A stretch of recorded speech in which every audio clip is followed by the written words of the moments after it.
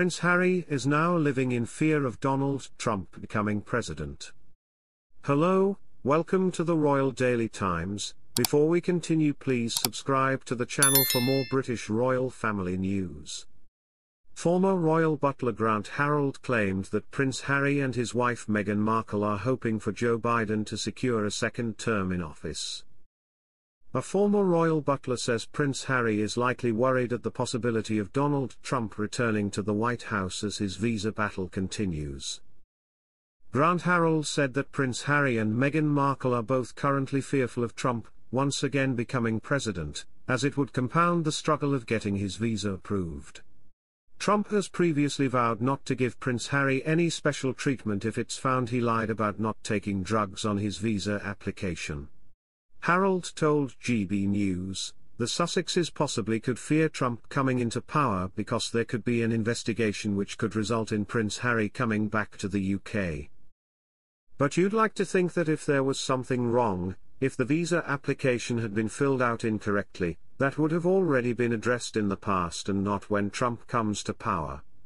The former royal butler also alluded to Prince Harry's good relationship with Joe Biden, who he is hoping will secure a second term over his rival Trump.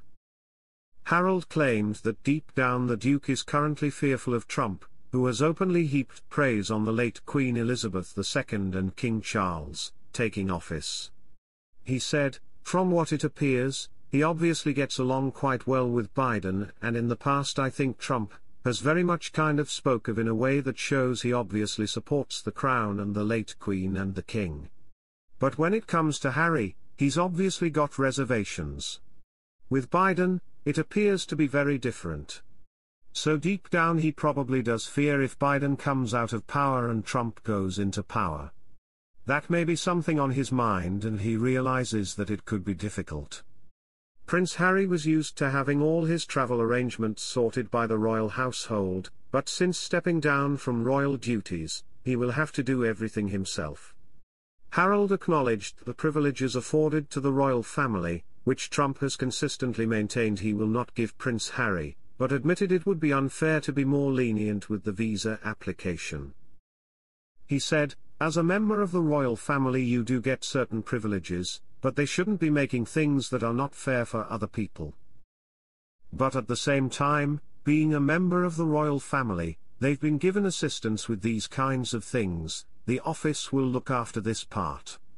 I remember when I was in the royal household, they take your passports and they organize your visas, your travel, all that kind of thing.